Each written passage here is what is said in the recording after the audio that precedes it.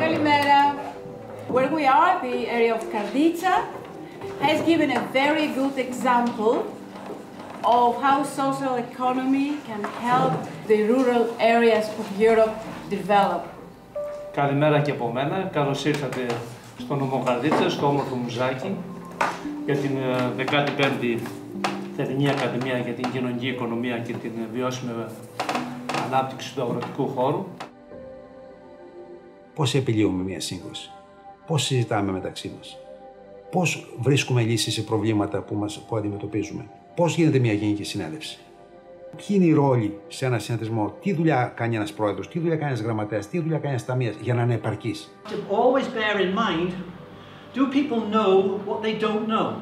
Καταρχήν έχουν πέσει πολλοί όροι στο τραπέζι, μιλάμε για κοινωνική οικονομία, μιλάμε για κοινωνικές επιχειρήσεις, μιλάμε για συνεταιρισμούς, μιλάμε για συνεργατισμό. Τι σχέση έχουν αυτοί οι όροι μεταξύ τους? I think one of the key things about social enterprise in terms of a definition is that there is no one definition of social enterprise. Το όλον, το σύνολο, είναι η κοινωνική οικονομία. Και η κοινωνική οικονομία παράγει αυτό που λέμε κοινωνικό κεφάλαιο, που δεν είναι μόνο οικονομικές σχέσεις, είναι κοινωνικές σχέσεις, είναι κοινωνική συνοχή, είναι πολιτισμός, είναι όλα αυτά. Η κατάσταση στην Ελλάδα σε σχέση με τις κοινωνικές επιχειρήσεις έχει πολύ ενδιαφέρον για τον εξής λόγο. Μέχρι το ξέσπασμα της κρίσης, εντάξει, όλοι αναφερόμαστε στην κρίση πλέον, η έννοια της κοινωνικής οικονομίας και των κοινωνικών επιχειρήσεων ήταν κατά κύριο λόγο μια έννοια που χρησιμοποιούνταν από ένα περιορισμένο αριθμό ανθρώπων που είχαν να κάνουν με ευρωπαϊκά προγράμματα. Ήταν δηλαδή κάτι που ερχόταν από έξω. There are very important key attributes of a social enterprise. One is that the surpluses that are generated through its trading activities should never be distributed to shareholders. Για μας κοινωνική επιχείρηση είναι κάθε τι που προάγει το κοινωνικό καλό.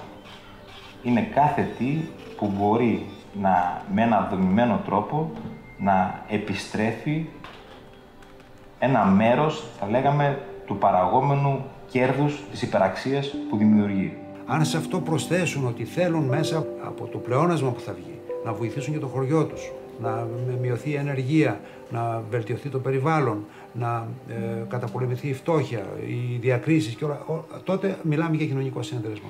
Υπάρχει μια κίνηση από τα κάτω, όπου ακολουθούν οι άνθρωποι αυτό το δρόμο. Αυτό απογειώνεται φυσικά μετά από το θεσμικό εργαλείο που δίνεται με τον νόμο 4019 και κατά κύριο λόγο, και να πούμε την αλήθεια, είναι μια προσπάθεια των ανθρώπων να βρουν θέσεις εργασίας όταν πλέον η ανεργία χτυπάει κόκκινο. Then the creation of jobs or providing of jobs or even training people, reskilling them into employment is a very, very important social aim. Δηλαδή το βασικό κίνητρο είναι η δημιουργία θέσεων εργασίας, μέσα όμως από ένα συλλογικό τρόπο και χωρίς να έχεις πάνω το κεφάλι σου αφεντικό. Η ανάπτυξη της συλλογικής ιδέας που λόγω των προβλημάτων των συνεταιρισμών είχε λιδωρηθεί, είχε θα έλεγα ενοχοποιηθεί, να αλλάξει πρόσωπο και να ξαναρχίσουμε πάλι να σκεφτόμαστε συλλογικά. Social enterprises also should have operate according to values. They should have these written down in some kind of articles of association, how we behave, how we operate in terms of our clients, in terms of our suppliers, also internal operations, how the staff are treated, how the management is treated, and how both of those groups work with volunteers. Respect, honesty, openness. Ένα συνεταιριστικό είναι χειροδανιστήριο. Για μένα δεν είναι κοινωνική οικονομία. Δηλαδή έχει πάρα πολύ μεγάλη σημασία και ο τύπος της δραστηριότητας που αναπτύσσεις. Ένα κομμάτι των συνεταιρισμών μπορεί να είναι κοινωνικές επιχειρήσεις. Δεν είναι όλοι όμως οι συνεταιρισμοί κοινωνικές επιχειρήσεις. Γιατί μια κοινωνική επιχείρηση έχει κοινωνικό αντίκτυπο. Σαφέστατα είναι κοινωνικό το να έχεις μια συνεταιριστική μορφή οργάνωσης εργασίας, αλλά δεν αρκεί αυτό για να αποτυπώσεις ότι αυτό που κάνεις έχει και μια κοινωνική στόχευση ως διαδικασία αυτή καθ' αυτή. So in a sense, each social enterprise is more or less unique.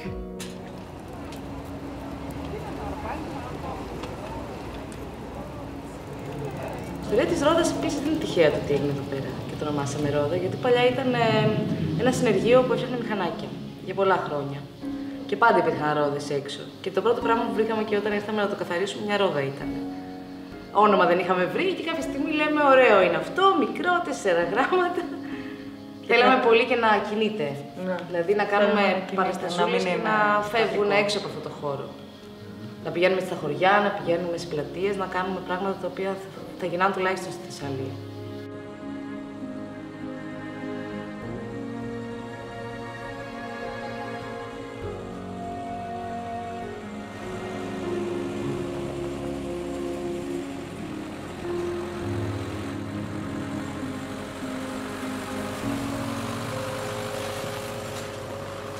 Ο ψυχανθός ιδρύθηκε από μια στιγμή, μια φωτιά.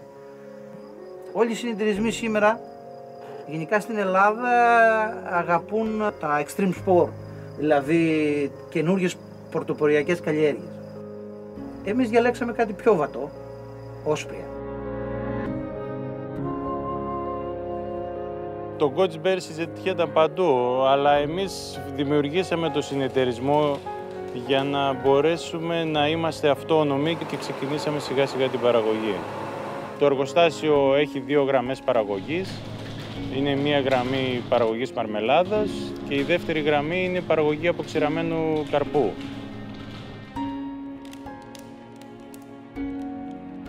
Στην Ελλάδα ο κλήρος κάθε γεωργού ή παραγωγού είναι μικρός. Αυτή τη στιγμή τα πιο πολλά μέλη καλλιεργούν 5 στρέμματα που είναι και το ελάχιστο που απαιτείται για να γίνεις μέλος του συνεταιρισμού.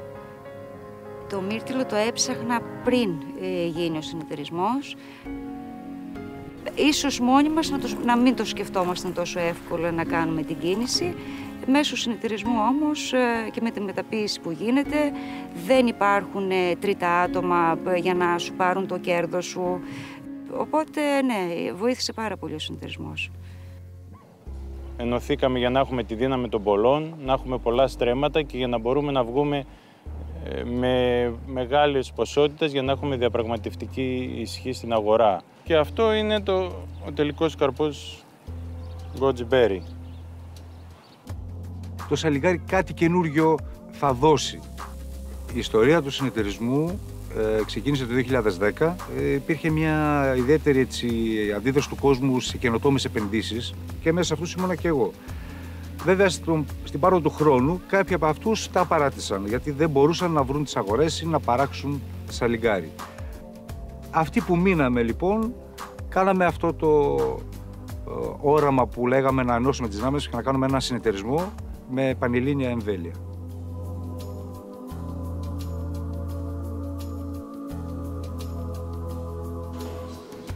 Όλα ξεκίνησαν από μια ημερίδα που έγινε στο φανάρι του Δήμου Ζακίου της Περιφερειακής Ενότητας της Καρδίτσας το Νοέμβριο του 2012. Εκεί παρουσιάστηκε από το Πανεπιστήμιο Θεσσαλίας το φυτό της στέβιας και τα ενδιαφέροντα που παρουσιάζονται μέσα από την καλλιέργεια αυτή. Από το κέντρο της έδρας του συνεταιρισμού, ο μακρινότερος συνεταιριστής είναι περίπου στα 40-45 χιλιόμετρα. Είναι αρκετά κοντά και μπορεί να φτάσει οποιαδήποτε στιγμή εδώ να λύσει πρόβλημα ή μπορούμε να φτάσουμε μέσα οποιαδήποτε στιγμή στο χωράφι του για να του λύσουμε πρόβλημα. Ο γλυκοζήτης στη βιόλης που βγαίνει από το φυτό της στέβιας είναι ένας γλυκοζήτης 300 φορές κατόγκον πιο γλυκός από τη ζάχαρη. Έχει 0 θερμίδες και μπορούν να τον γευτούν και οι διαβητικοί στη συμβουλή πάντα με τον γιατρό τους. Τα 4 χρόνια που έχει λειτουργία ο συνεταιρισμός μας, είμαστε οι πρώτοι που έχουμε κάνει κάτι τέτοιο σε ευρωπαϊκό επίπεδο.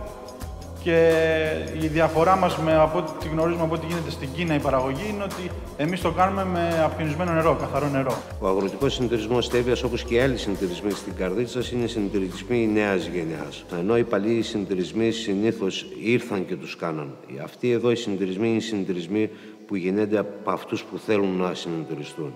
Ο συνεταιρισμός μου έχει αλλάξει όλες τις σκέψεις τις παλιές που λέγαμε ότι για να ζήσεις και να εγκατασταθείς στο χωριό χρειάζεται να έχεις πάρα πολλά στρέμματα.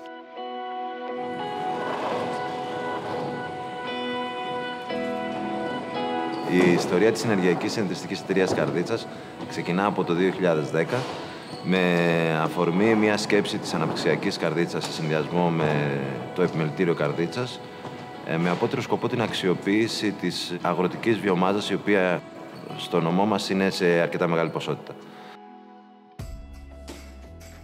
Προσπαθήσαμε πάρα πολύ να έρθουμε κοντά στο τι συμβαίνει στον ενεργειακό κόσμο, δηλαδή ποια είναι η τεχνολογία που θα μας οδηγήσει στο να πετύχουμε το σκοπό μας. Κάναμε διάφορες επαφές με ερευνητικά ιδρύματα, επαφές με πανεπιστήμια, με καθηγητές πανεπιστημίων. Έπρεπε να βρούμε χώρο που θα στεγαστούμε, έπρεπε να βρούμε χώρο που θα δημιουργηθεί η μονάδα. Βλέπουμε έναν κάμπο να ταλαιπωρείται μετά όμως την παραγωγή. Αυτός ο κάμπος έπρεπε να σταματήσει να ταλαιπωρείται. Ο ορεινός όγκος έπρεπε να δραστηριοποιηθεί ξανά, είχε μείνει αδρανής για πολλά χρόνια.